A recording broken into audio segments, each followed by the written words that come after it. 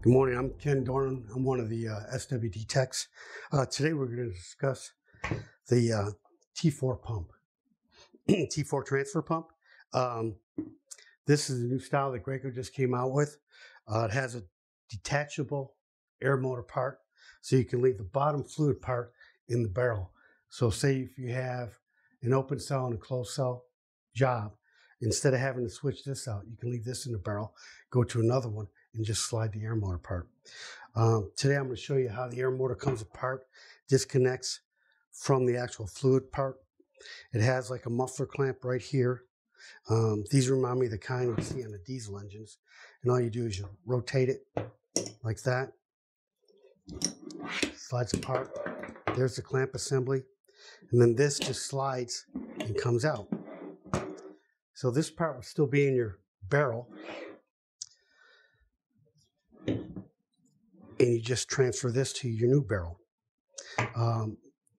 One of the things you need to look at is when you have this, there's a lip right here and this, which is the actual locking gauge to the air motor part. The air motor on a T3 and T4, they're the same parts. I looked them up. It's got the same part numbers, but if you order a kit for a T4, it has a specific kit different than the T3.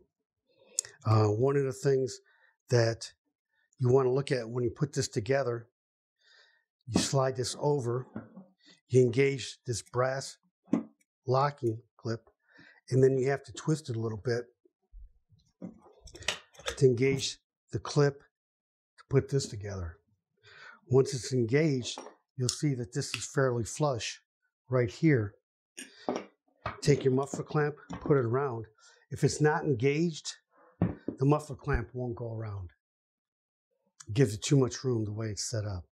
And all you do is drop your muffler clamp in place, tighten it down. Graco recommends going hand tight and then a half a turn more. This pump here has got the same fluid requirements or fluid output as the T3. The main thing they made this for was it was a quick change. A lot of guys have trailers out there that are low trailers, and we're having hard times getting the pumps out. So they came up with this idea to where now you can put this in the barrel, put that in the barrel, and all you're doing is switching out this part right here. So I can go from open cell to closed cell. All I got to do, I don't have to worry about flushing all this out. I just go over here, connect it up, press on. It's a good system. It has the same pressures as the T3. Graco recommends not going over 80 PSI. Over 100, this little valve here pops off. That's why it's so important. If you get this in and these aren't installed, make sure you look at the arrows. It shows the airflow. Okay. If you put it in backwards, which people have, as soon as they put air to it, this will open up and bleed off the air. And they'll say, hey, the regulator's not working. Well, it's not reading nothing because it's blowing it off. This is a standard regulator. You pull it out, turn it to where you want it, push it in and lock it. Other than that, it's a good pump. It's a little bit shorter than the T3 by 0.2 inches. This is 50.1.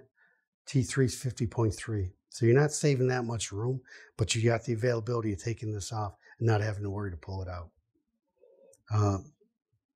All this here is the same as the T3, this whole section right here. So the main thing you have to worry about is when you work on this section here is different. The actual fluid part is different. It has different seals. The foot valve, it's held in by a little pin. The ball, that's the old school, the way they used to do those. This has the ball in it. It's not held in by a spring clip or a washer. If you have any questions, call SWD Tech Line. We can answer your questions. If you need to find out the specs, you can go online, go under Graco T4 transfer pumps.